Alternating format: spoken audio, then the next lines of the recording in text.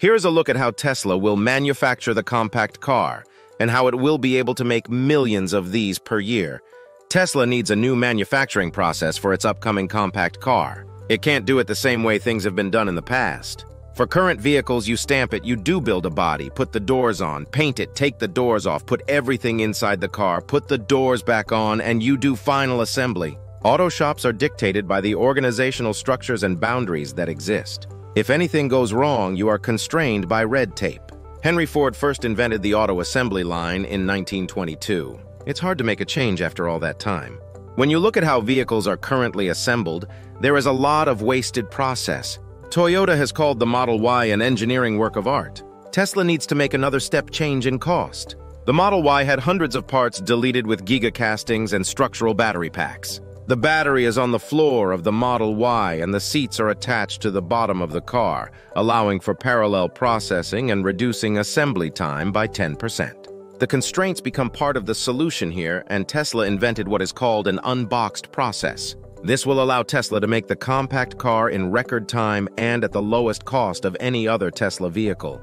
Tesla's sustainable advantage is manufacturing.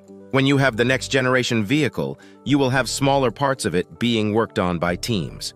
Tesla has said that working on it in modular parts will improve operator density by 44% and space-time efficiency by 30%. Because Tesla is not doing slow movements and taking it apart and putting it back together, time will be saved. Tesla will only do things that are necessary using parallel and serial assembly. Stamping and painting will be done with the left side, right side, and the floor all separately.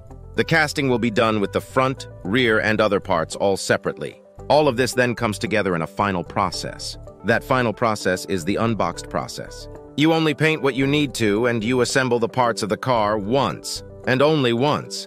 The interior is attached from the bottom up or a top-down strategy, so there is more access for robots and people. You are doing more work on the car more of the time. Once you take all the sub-assemblies together, you assemble it once, attaching everything and boxing it out with the doors one time.